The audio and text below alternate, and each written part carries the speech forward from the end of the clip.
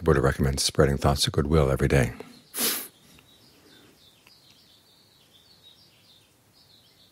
It helps to remind yourself why you're here practicing.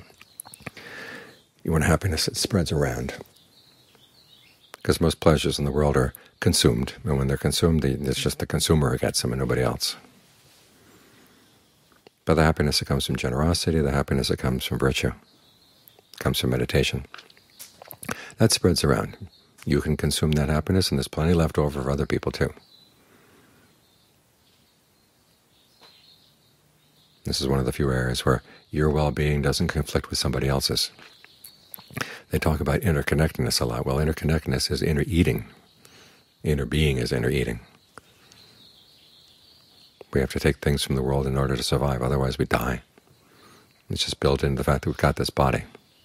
And on top of that, then the mind has all these desires that we're feeding on as well. And the Buddha said that's suffering. So we're going to find a happiness that doesn't require feeding.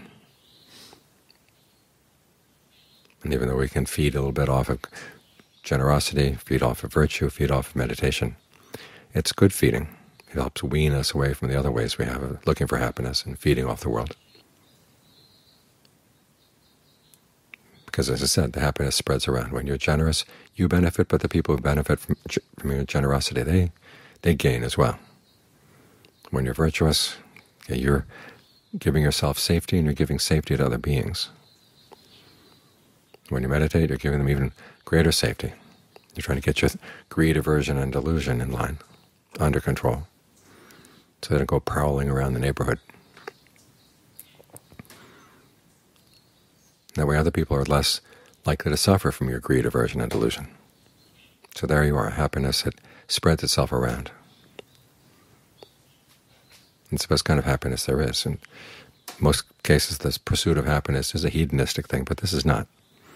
This is actually a process that gives rise to noble qualities in the mind.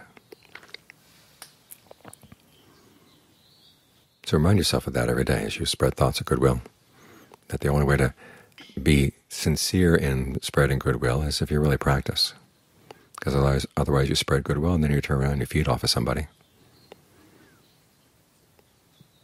But you're spreading goodwill, and then you learn how to feed inside, and everybody benefits. So this is goodwill without hypocrisy. This is goodwill without any conflict.